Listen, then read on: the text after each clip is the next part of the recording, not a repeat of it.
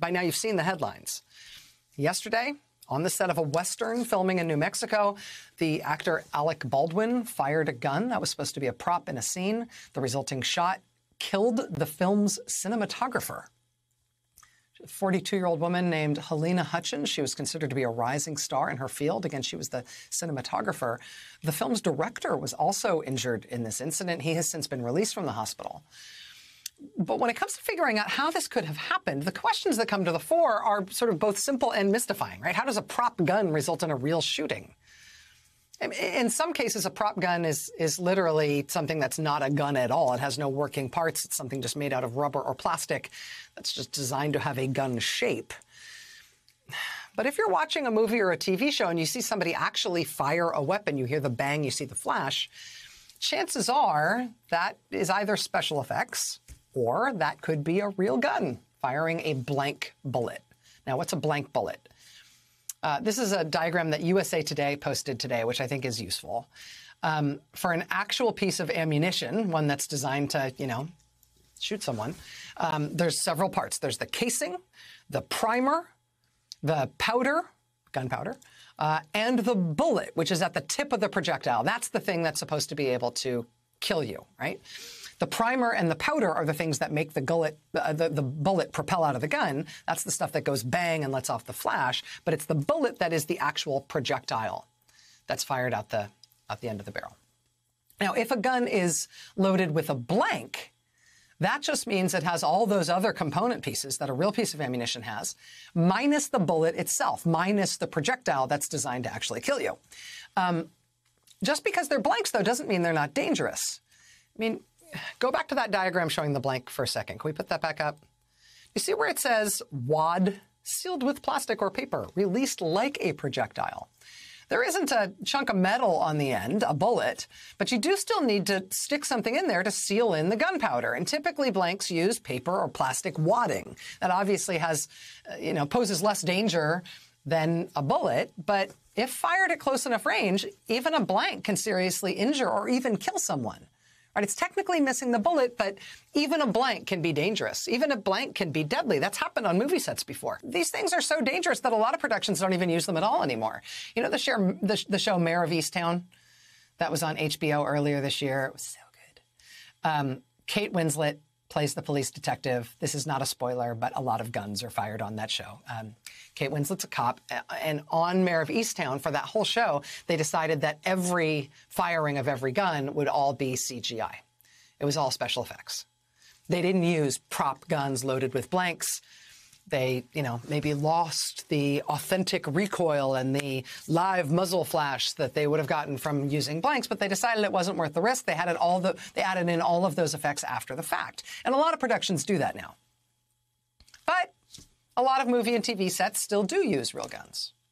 The prop master who handles all props for all purposes on the set, if there are guns being used, that person can sometimes be assisted by a specialist, an armorer, somebody who specializes in weaponry for film and TV sets.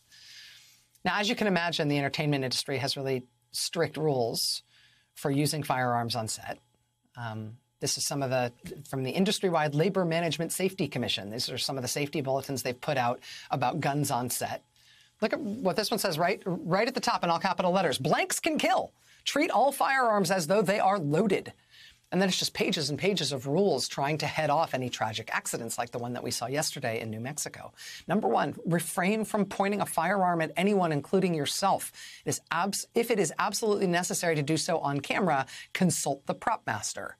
Number two, never place your finger on the trigger until you're ready to shoot. Keep your finger alongside the firearm and off the trigger. Number three, know where and what your intended target is. This goes on and on and on. And to state the very obvious, clearly something broke down on this film set yesterday in New Mexico when a crew member was killed and another seriously injured when an actor discharged a prop gun. And we don't know where the breakdown of safety protocols occurred. But how could it have happened? Still lots of unanswered questions here, but joining us now is Steve Wolf. He is a weapons safety expert for films. He was involved in the investigation of the accidental shooting death of Brandon Lee during a movie shoot back in 1993. Mr. Wolf, it's a real pleasure to have you with us tonight. Thank you. Rachel, it's such a pleasure to be with you, and I almost feel like you don't need me here. You've really got this. Well, let me ask you if I've explained any of this wrong. When I was talking about blanks and the differences between blanks and bullets, that was all the way it's supposed to be explained? You nailed it. You could have done 10 times the job that was done on the Baldwin set. Well, let me ask you about this. I mean, I'm very troubled. Here, go ahead. So please. This is the casing. This would be a blank round, just a casing and room for some gunpowder. And this is live ammo, the kind that you use to shoot at things. So hard to get these wrong, which is which. One issue, though, has been referring to this weapon as a prop weapon. A prop is anything that an actor touches. An actor touches their cell phone, this is a prop. Well, if I touch this gun, it's a prop. That doesn't make it a prop gun, though. It's a gun that's being used as a prop. A prop gun has been mechanically modified so that you cannot introduce live ammo to it. Live ammo simply won't go in to a prop gun. Only blanks will go in. So it's not that they were killed with he was killed with a prop gun. He was killed with a real gun, and presumably now what we're hearing is, with actual live ammo.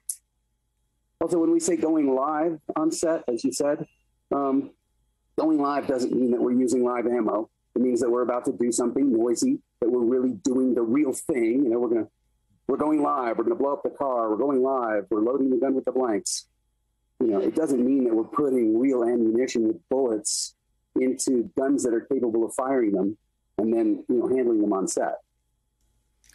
Steve, because of all of the safety protocols that are used, including, as you just described, like making sure that you're using a realistic-looking weapon that is operable, but it can't be loaded with live ammunition, the kind of safety rules that I just showed that are standard in terms of how people are trained to work around these kinds of firearms on set, because of what we know about the sort of industry standards around safety briefings for everybody involved in a shoot that's got a firearm involved in it in any way. It just seems very surprising, given the current state of how these things are handled in the industry, that this could happen. It seems like there's so many safeguards this should be impossible.